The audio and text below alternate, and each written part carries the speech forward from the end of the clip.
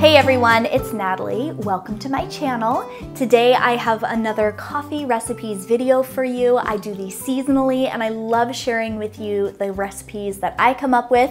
This time around I have some Valentine's Day inspired coffee recipes that I think you're going to love, especially because they don't have any yucky artificial colorings or flavorings in them. I like to keep those things out of my diet, and I want to say that any of these recipes can be customized to your own dietary needs. Feel free to use any milks or sweeteners that you prefer to substitute it out. And for those of you who watch my coffee videos but you don't actually drink coffee, first of all, you are awesome. Thank you so much for still being here to watch this video. But I have a special treat for you over on my Instagram. The week this video goes up, I will be sharing a special non-coffee Valentine's Day inspired beverage that you won't want to miss. So follow me over there at Natalie Bennett Vlogs. But whether you are a coffee drinker like I am or not, I do hope you enjoy this video. Give it a thumbs up if you do while you're watching it, and let me know in the comments what end of the Valentine spectrum you prefer, like the more sexy black and red side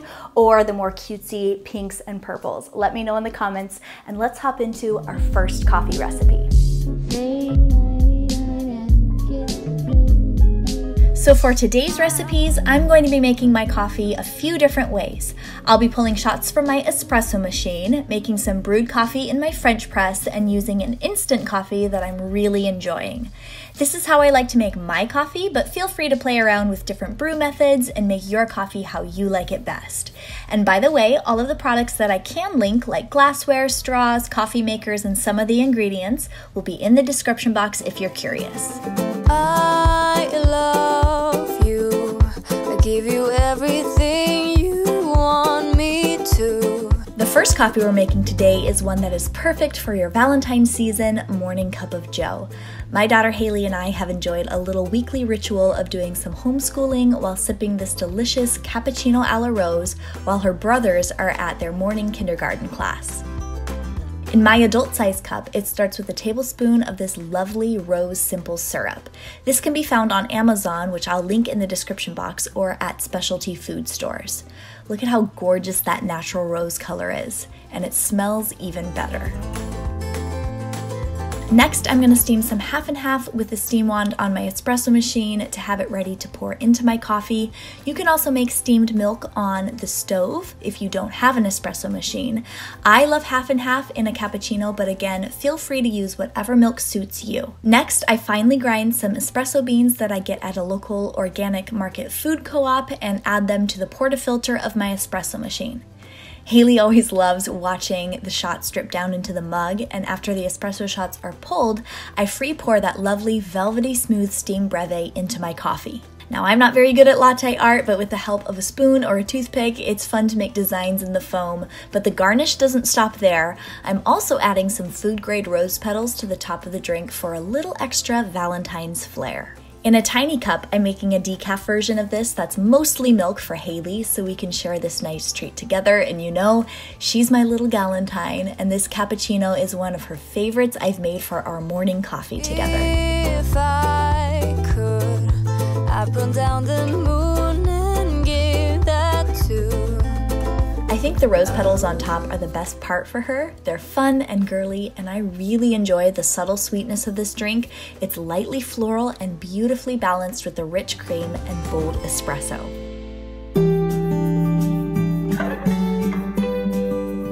My next recipe is a fun one and a little extra, but it's the season of love, so why not? This is my coconut red velvet cold brew, and we're going to start the night before with the cold brew. I'm first going to coarsely grind some coffee beans and add them and some cold water to my French press coffee maker. After giving it a little stir, that's going to sit in the fridge and brew overnight. For the red velvet portion of the drink, I'm adding a cup of coconut milk to a mixing bowl or mason jar and adding a teaspoon of this red beet powder to it. This powder is a great natural alternative to food dyes and adds some healthy benefits like vitamin C and antioxidants and iron to my diet. You can mix this by hand with a fork, but I prefer this little frother hand mixer to get the job done. I love how this adds that lovely red velvet-esque color to the milk, and to my glass mug, I'm adding some of this coconut cream syrup for sweetness and then pouring my cold brew over that. After giving that a little mix, I'm pouring my red velvet coconut milk on top and garnishing with some toasted coconut and a bit of that red beet powder to really represent that red velvet theme for the drink. We served red velvet cake at our wedding, so it's very romantic and special to me, and I'm so glad to find a healthier alternative to the typical red dye that you find in red velvet treats. This drink is so yummy and perfect for Valentine's Day. Sipping coffee under the apple tree, it's gentle, manly. And the last Valentine's Day coffee recipe that I have for you today is one that is perfect to share with a sweetheart or one of your girlfriends for like a Galentine's Day get-together. Its presentation is super fun and elevates your typical coffee drink to a more evening-appropriate beverage. It's my chocolate-covered strawberry mocha mocktail. Now, I don't personally drink alcohol, so I don't own the typical bartending supplies of someone who might, so I'm improvising a cocktail shaker with this mason jar and coordinating lid to shake up this drink. We're going to start with about a half cup of hot water from the tap and add a tablespoon of this instant coffee mix. Just a note, if you are making this in the evening, I suggest using a decaf version so you're not up all night. Next, I'm adding 2 tablespoons of a cocoa mix that I made. This has pure cacao powder in it and has less sugar and no artificial flavoring, but you can use any cocoa mix that you like. Next, I'm adding 2 tablespoons of this lovely strawberry syrup. I really like this one in particular because it doesn't have any synthetic food coloring or artificial flavors. This stuff is the real deal and really makes the drink taste like an actual chocolate-covered strawberry. I'm adding a handful of ice cubes to the jar, which will chill the beverage and melt after shaking it up for a bit.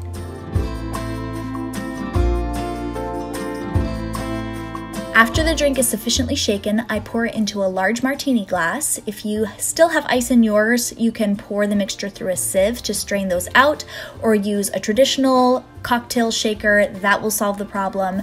And then next I add this fun cocktail stick with a few skewered heart-shaped strawberry pieces for a special touch.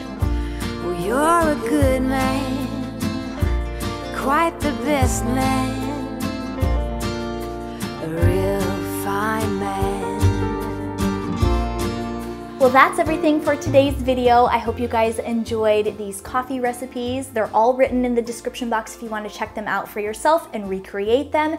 And if you do recreate them, whether you put your own spin on it or not, I would love to see that. So go tag me over on Instagram. I'm at Natalie Bennett Vlogs. Head over there to see my non-coffee Valentine's Day inspired beverage as well.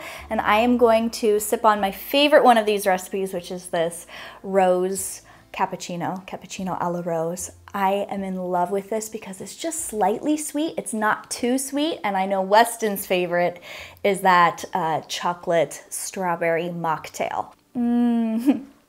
This is seriously so good, and I can't wait to see if you guys try any of these recipes out for yourself. Thank you guys so much for watching today's video. Happy Valentine's Day, and I'll catch you later. I don't drink. I don't know what I'm doing. So great. Zooby, zooby, zooby. I can't. Cheers. Cheers. Don't do that. Stop it. Oh my gosh. And then use this hand to pick it up and sprinkle it on. Can you pick it up with these fingers and sprinkle it on? Good job. Good job, Haley. Hi, I love you. I feel a little spicy tonight. Oh my gosh. I got my red lipstick on. It's the same day as I filmed the other things, but you know what? We're pretending it's a different day. You want to do the whole thing? Well, who's getting my drink? I thought you were supposed to feed yourself. No. What's the point? No, wait, maybe you do. Oh my gosh, there's chocolate all over my phone. That's all we can show you, folks.